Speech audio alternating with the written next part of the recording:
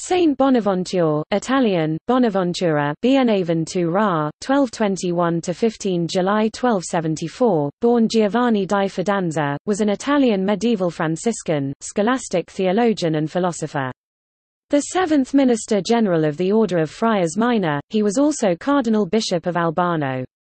He was canonized on 14 April 1482 by Pope Sixtus IV and declared a Doctor of the Church in the year 1588 by Pope Sixtus V. He is known as the Seraphic Doctor, Latin, Doctor Seraphicus.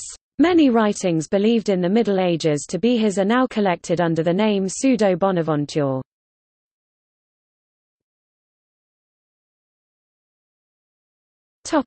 Life. He was born at Bagnaria in Umbria, not far from Viterbo, then part of the Papal States. Almost nothing is known of his childhood, other than the names of his parents, Giovanni di Fidanza and Maria di Rotella. He entered the Franciscan order in 1243 and studied at the University of Paris, possibly under Alexander of Hales, and certainly under Alexander's successor, John of Rochelle. In 1253 he held the Franciscan chair at Paris. A dispute between seculars and mendicants delayed his reception as master until 1257, where his degree was taken in company with Thomas Aquinas. 3 years earlier his fame had earned him the position of lecturer on the 4 books of sentences—a book of theology written by Peter Lombard in the 12th century, and in 1255 he received the degree of master, the medieval equivalent of doctor, after having successfully defended his order against the reproaches of the anti-mendicant party. He was elected Minister General of the Franciscan Order. On 24 November 1265, he was selected for the post of Archbishop of York, however, he was never consecrated and resigned the appointment in October 1266. During his tenure, the General Chapter of Narbonne, held in 1260, promulgated a decree prohibiting the publication of any work out of the order without permission from the higher superiors. This prohibition has induced modern writers to pass severe judgment upon Roger Bacon's superiors being envious of Bacon's abilities. However, the prohibition enjoined on Bacon was a general one, which extended to the whole order. Its promulgation was not directed against him, but rather against Gerard of Borgo San Donnino. Gerard had published in 1254 without permission a heretical work, Introductorius in Evangelium Aeternum, an introduction to the Eternal Gospel. Thereupon the General Chapter of Narbonne promulgated the above-mentioned decree, identical with the Constitutio Gravis in Contrarium. Bacon speaks of the above-mentioned prohibition was rescinded in Roger's favour unexpectedly in 1266. Bonaventure was instrumental in procuring the election of Pope Gregory X, who rewarded him with the title of Cardinal Bishop of Albano, and insisted on his presence at the Great Second Council of Lyon in 1274.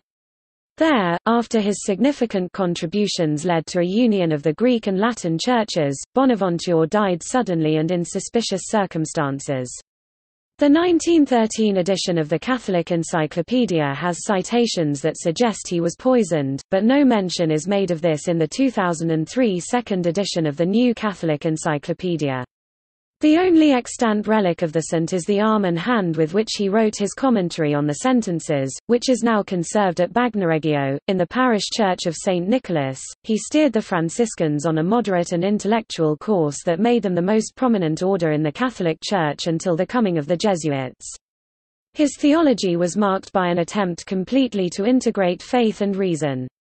He thought of Christ as the one true master, who offers humans knowledge that begins in faith, is developed through rational understanding, and is perfected by mystical union with God.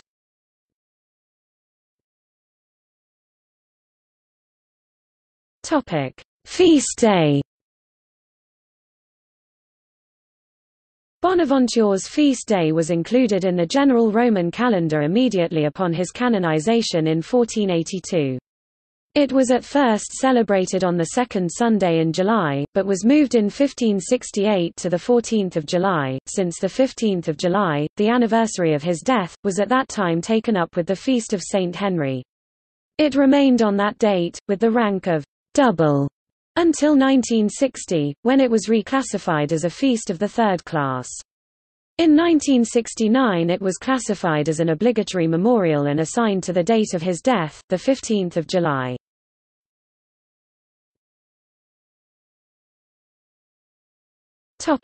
Theology and works.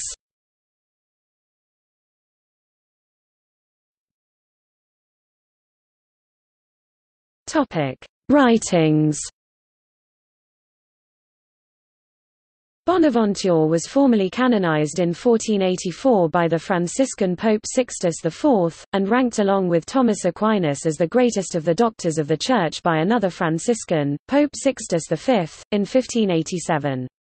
Bonaventure was regarded as one of the greatest philosophers of the Middle Ages. His works, as arranged in the most recent critical edition by the Quarrici Fathers, Collegio S. Bonaventura, consist of a commentary on the sentences of Lombard, in 4 volumes, and 8 other volumes, including a commentary on the Gospel of St. Luke and a number of smaller works, the most famous of which are The Mind's Road to God, Itinerarium Mentis in Diem, an outline of his theology or brief reading, Breviloquium, Reduction of the Arts to Theology, De Reduction Artium ad Theologium, and Soliloquy on the 4 Spiritual Exercises, Soliloquium de Quatuor Mentalibus Exercites, The Tree of Life, Lignum Vitae, and The Triple Way, De Triplici Via, the latter 3 written for the spiritual direction of his fellow Franciscans.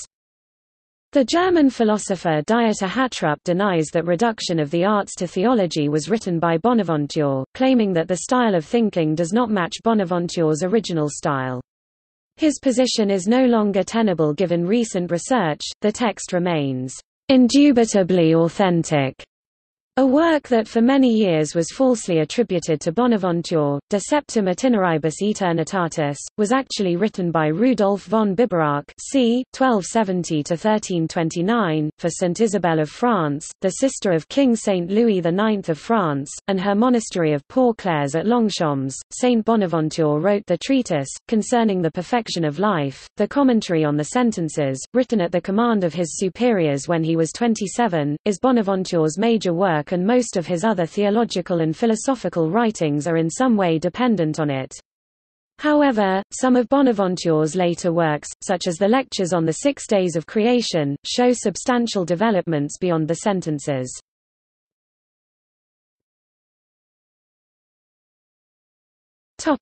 Philosophy. Bonaventure wrote on almost every subject treated by the schoolmen, and his writings are very numerous. The greater number of them deal with philosophy and theology. No work of Bonaventure's is exclusively philosophical, a striking illustration of the mutual interpenetration of philosophy and theology that is a distinguishing mark of the scholastic period. Much of Saint Bonaventure's philosophical thought shows a considerable influence by Saint Augustine. So much so that de Wolf considers him the best medieval representative of Augustinianism. Saint Bonaventure adds Aristotelian principles to the Augustinian doctrine, especially in connection with the illumination of the intellect and the composition of human beings and other living creatures in terms of matter and form. Augustine, who had introduced into the West many of the doctrines that would define scholastic philosophy, was an incredibly important source of Bonaventure's Platonism. The mystic Dionysius the Areopagite was another notable influence. In philosophy, Bonaventure presents a marked contrast to his contemporaries, Roger Bacon, Albert the Great, and Thomas Aquinas. While these may be taken as representing, respectively, physical science yet in its infancy, and Aristotelian scholasticism in its most perfect form, he presents the mystical and platonizing mode of speculation that had already, to some extent, found expression in Hugo and Richard of St. Victor, Alexander of Hales, and in Bernard of Clairvaux. To him, the purely intellectual element, though never absent, is of inferior interest when compared with the living power of the affections or the heart. Like Thomas Aquinas, with whom he shared numerous profound agreements in matters theological and philosophical, he combated the Aristotelian notion of the eternity of the world vigorously, though he disagreed with Aquinas about the abstract possibility of an eternal universe. Bonaventure accepts the Neo-Platonic doctrine that forms do not exist as subsistent entities, but as ideals or archetypes in the mind of God, according to which actual things were formed, and this conception has no slight influence upon his philosophy. Due to this philosophy, physicist and philosopher Max Bernard Weinstein contended that Bonaventure showed strong pantheistic inclinations. Like all the great scholastic doctors, Bonaventure starts with the discussion of the relations between reason and faith. All the sciences are but the handmaids of theology. Reason can discover some of the moral truths that form the groundwork of the Christian system, but others it can only receive and apprehend through divine illumination. To obtain this illumination, the soul must employ the proper means, which are prayer, the exercise of the virtues, whereby it is rendered fit to accept the divine light, and meditation that may rise even to ecstatic union with God. The supreme end of life is such union in contemplation or intellect and in intense absorbing love, but it cannot be entirely reached in this life, and remains as a hope for the future. Like Aquinas and other notable 13th-century philosophers and theologians, Bonaventure believed that it is possible to prove the existence of God and the immortality of the soul. He offers several arguments for the existence of God, including versions of Saint Anselm's ontological argument and Augustine's argument from eternal truths. His main argument for the immortality of the soul appeals to humans' natural desire for perfect happiness, and is reminiscent of C.S. Lewis's argument from desire. Contrary to Aquinas, Bonaventure did not believe that philosophy was an autonomous disciple that could be pursued successfully independently of theology. Any philosopher is bound to fall into serious error, he believed, who lacks the light of faith. A master of the memorable phrase, Bonaventure held that philosophy opens the mind to at least 3 different routes humans can take on their journey to God. Non-intellectual material creatures he conceived as shadows and vestiges, literally, footprints of God, understood as the ultimate cause of a world philosophical reason can prove was created at a first moment in time. Intellectual creatures he conceived of as images and likenesses of God, the workings of the human mind and will leading us to God understood as illuminator of knowledge and donor of grace and virtue.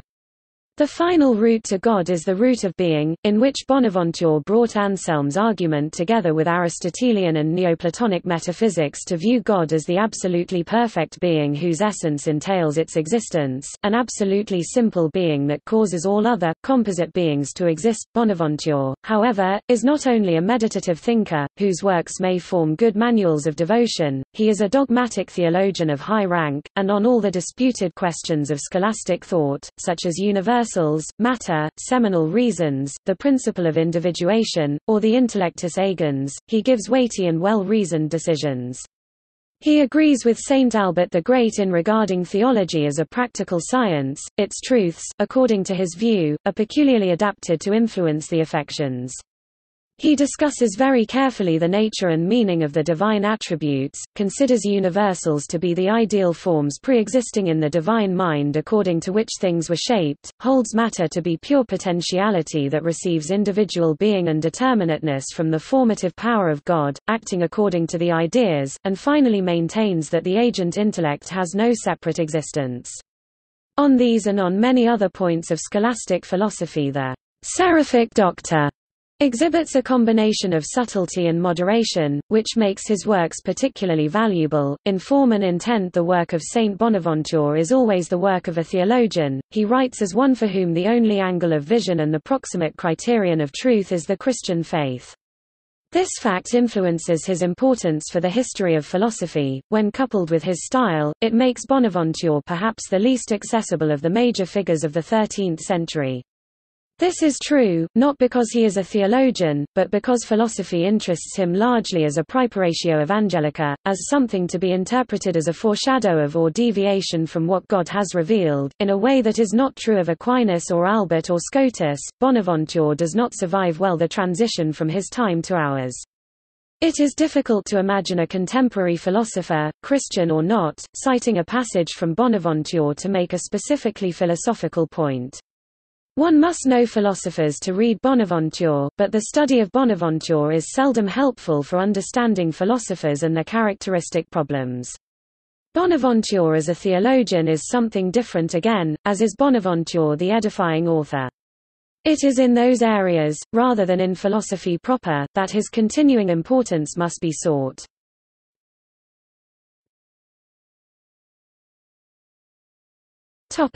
Places, churches, and schools named in his honor.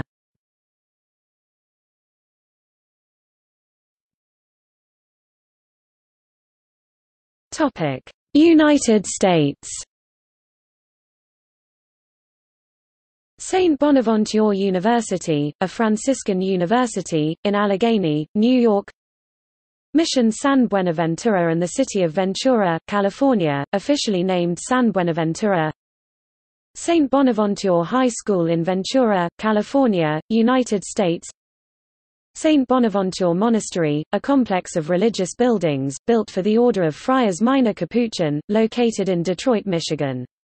Venerable Father Solanus Casey served here as the monastery porter from 1924 to 1946, meeting visitors at the friary door. The site is a popular pilgrimage site for Metro Detroit Catholics. Bonaventure Hall, in Sacred Heart Parish Catholic School, in Patterson, California, United States. Bonaventure Residence Hall, in Viterbo University, in La Crosse, Wisconsin, United States. Buenaventura Boulevard in Redding, California. St. Bonaventure Parish in Huntington Beach, California. San Buenaventura de los Tres Arroyos, a lost settlement in the far NE of Custer County, Colorado. San Buenaventura de Cochiti, built in 1628 in Pueblo de Cochiti, New Mexico, who remains the patron saint for Native American village who celebrate on July 14. St. Bonaventure, St. Benedict the Moor Combined Parish, Jamaica, New York. St. Bonaventure Church, in Patterson, New Jersey. St. Bonaventure Catholic Church, Elementary School, and Cemetery, Columbus, Nebraska.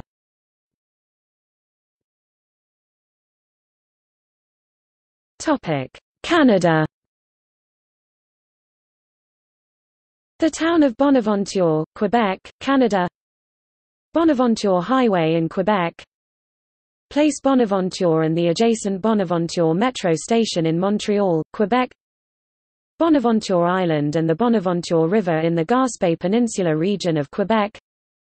St. Bonaventure's College, a private Roman Catholic school, in Newfoundland and Labrador, Canada. St. Bonaventure Catholic School, at Edwards Gardens, Toronto, Ontario, Canada. St. Bonaventure School, Calgary, Alberta, Canada. Lake Bonaventure, in the community of Lake Bonavista, Calgary, Alberta, Canada.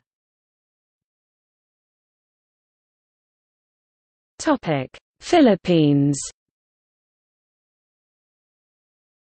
St. Bonaventure Chapel or Capilla de San Buenaventura in St. John the Baptist Parish, Lilive, Laguna, Philippines, erected in honor of the seraphic doctor, San Buenaventura because of the 1664 miracle where tears of blood were seen flowing from the eyes of the venerated image, which was witnessed by the cura parroco, Padre Juan Pastor and 120 witnesses. In recognition of this miracle, the first major bell in the Church of Lilio was dedicated in honor of San Buenaventura. Barangay San Buenaventura, a village in San Pablo City, Laguna, Philippines. 3 small chapels can be found within the village in honor of Saint Bonaventura. Saint Bonaventure Parish, Balangkayan, Eastern Samar, Philippines. Saint Bonaventure Parish, Mauban, Quezon, Philippines. San Buenaventura, Barangay in the municipality of Buhi, Camarines Sur, Philippines. Has a chapel dedicated to the namesake saint.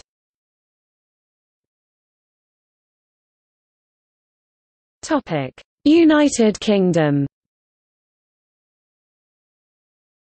St. Bonaventure's Catholic School, in Forest Gate, London, England.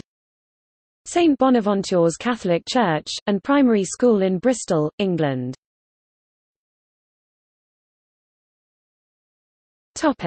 Latin America. The municipality of Buenaventura on the Pacific coast of Colombia. The cities of San Buenaventura in Chihuahua, San Buenaventura in Coahuila, and San Buenaventura in the state of Mexico, all in Mexico.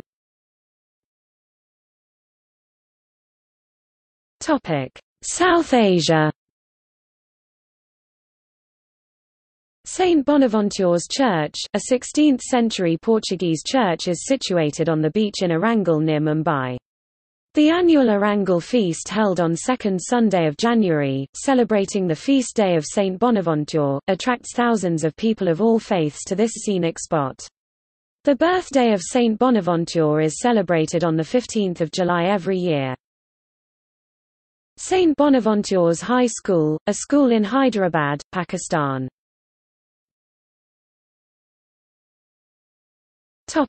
Europe.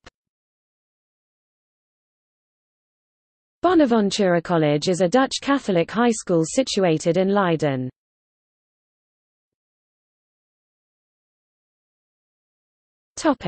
Works.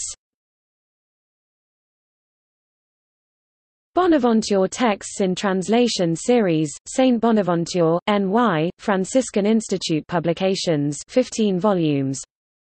On the Reduction of the Arts to Theology, Translation, Introduction and Commentary by Zachary Hayes, OFM, Volume 1, 1996. Journey of the Soul into God, Itinerarium Mentis in Diem Translation and Introduction by Zachary Hayes, OFM, and Philotheus Boehner, OFM, Volume 2, 2002. ISBN 978-1-57659-044-7. Disputed Questions on the Mystery of the Trinity, translated by Zachary Hayes, Volume 3, 1979. ISBN 978-1-57659-045-4. Disputed Questions on the Knowledge of Christ, translated by Zachary Hayes, Volume 4, 1992. Writings Concerning the Franciscan Order, translated by Dominic V. Monti, OFM, Volume 5, 1994. Collations on the Ten Commandments, translated by Paul Spaeth, Volume 6, 1995. Commentary on Ecclesiastes, translated by Campion Murray and Robert J. Carries, Volume 7, 2005. Commentary on the Gospel of Luke, translated by Robert J. Carries, 3 vols, Volume 8, 2001-4. Breviloquium, translated by Dominic V. Monti, OFM, Volume 9, 2005.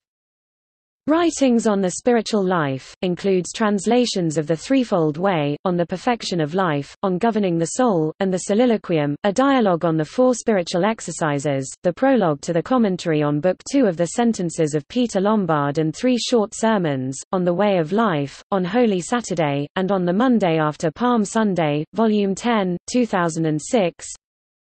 Commentary on the Gospel of John, translated by Robert J. Carries, Volume 11, 2007.